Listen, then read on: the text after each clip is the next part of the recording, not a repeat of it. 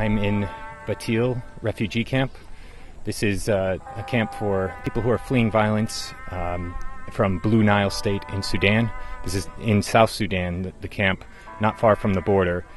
People have been fleeing bombings from Antonovs and attacks by the Sudanese armed forces.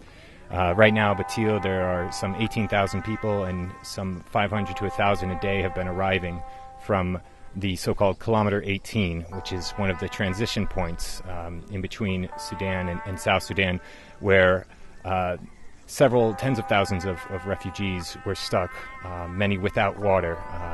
There's a great crisis, descriptions of people dying along the road. So this is the first camp where those people have been moved, and I've been talking to them about their experiences and running away from the attacks going on in Blue Nile.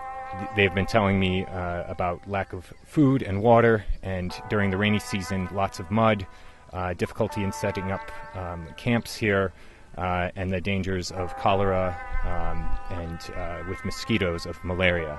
And they're asking me to send a message to the U.S. and to the international community that they need help